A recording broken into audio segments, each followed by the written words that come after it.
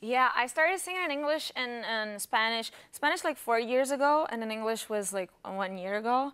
And in Brazil, I have like 12 years of career, and everything started to grow up very fast. But then, whenever I got really big there, I was like, okay, next step, I want to do something challenging.